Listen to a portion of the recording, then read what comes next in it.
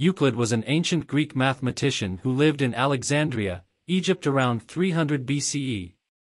He is widely considered to be one of the most influential mathematicians in history and is known for his work on geometry, including the book Elements.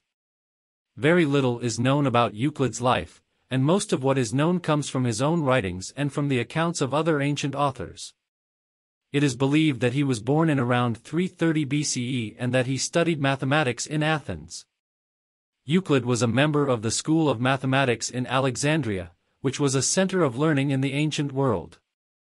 He is known to have taught mathematics and other subjects at the school, and he may have been its headmaster at some point. Euclid's most famous work is the book Elements, which is a comprehensive treatise on geometry.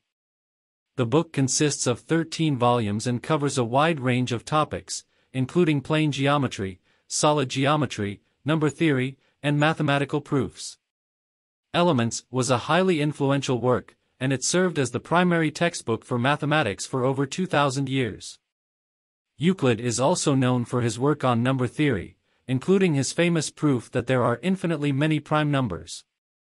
He is credited with the development of the Euclidean algorithm, which is used to find the greatest common divisor of two numbers.